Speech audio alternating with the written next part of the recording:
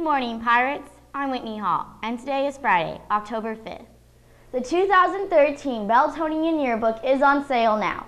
To make sure you get yours in May, you must pre-order by October 31st. The cost of a yearbook is $60, and you can pay for it in many different ways. You can pay for it online with a credit card, you can pay for it in cash or by check, and you can also make many different payments to Mr. Carter. If students choose to pay half, they must pay half now and then pay the other half in April. If you have any questions, please see Mr. Carter. Seniors, please be sure to stop by the counseling office to get all your scholarship information. Mark your calendars now. Winter Guard auditions will be held on Monday, October 22nd and Wednesday, October 24th from 5:30 to 9 o'clock p.m. in the upper gym. There's more information to come. FCCLA will be having a lemonade stand during lunch on Friday and Monday in the cafeteria. They will be selling lemon slushies and other lemon treats to help raise money for childhood cancer. If you have not yet downloaded the Belton app for your iPhone and Android phones, your administrators strongly encourage you to do so. All you have to do is go to the App Store on your iPhone or your Android phone and type in Belton, and you will see the Belton logo.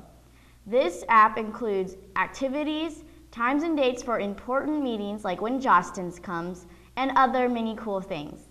Be sure to get it. Any student that is going to be 18 on or before November 6th and would like to vote in this upcoming election should see Miss Matney in the office to get help filling out a voter registration form. To fill out a voter registration form, you must be a U.S. citizen and a Missouri resident. We are in need of 5 athletic ambassadors to help with the next 2 home football games.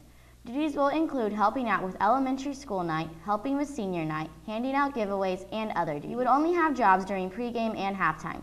During the actual game, you could sit in the stands. Plus, you get in for free and you get a t-shirt. Talk to Miss Ellison if you are interested.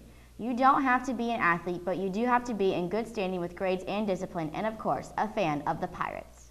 The first step practice is October 10th, and you must be there, after school, in the cafeteria. School-appropriate clothing is okay, but you must be able to move. If you want to change, you can do so quickly, but we are starting practice promptly at 2:45. You will be done by 4 p.m. If you have any questions, please talk to Ms. DeLapp in room 209.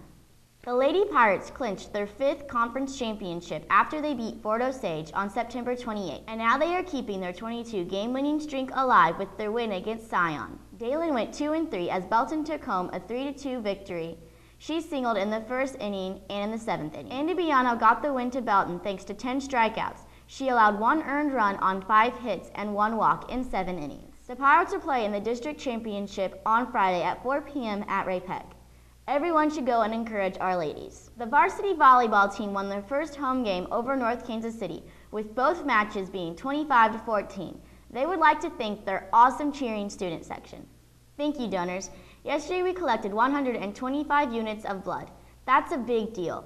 Together we saved lives and made the world a better place.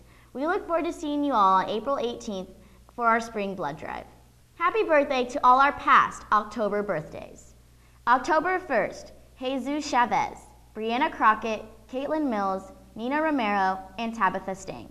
October 2nd, Amber Coltis. Happy birthday to Trevor Lewis and Bradley Owens. I'm Whitney Hall, and remember, Pirates, keep it classy. My heart is